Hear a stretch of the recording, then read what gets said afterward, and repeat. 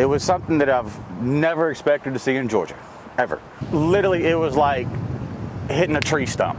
And I just see this explosion come out of the water, and as soon as I found out, and I knew what it was, I was on the phone with the biologist, talking to them, DNR, trying to figure out what are we going to do about this. When I had him on the dock, I could hear him like taking a gulp of breath air, which was really weird, which I never heard a fish do before. That was the first time I held one, and it was strong. Like, it was really like muscular, but it was really slimy too, so it was really hard to hold on.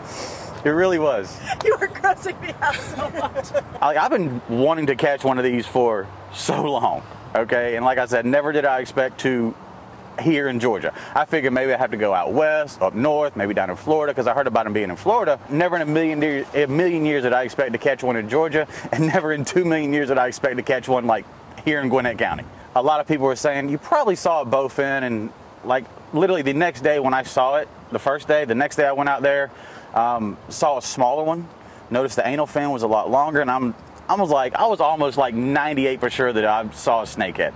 And of course, obviously, proof's in the pudding now, you know, pictures don't lie. So did you kill it? No. You didn't kill it? No, I didn't kill it. Did not kill it. DNR says kill it. DNR says kill it, okay? But I was trying to weigh it, and when it like thrusted violently, broke my scale, nothing I can do. Back in the water? Back in the water. Nothing I can do about that. So that's why I was actually headed back out there again today, because I told the biologist that if I get it again, you're going to be the first person I call.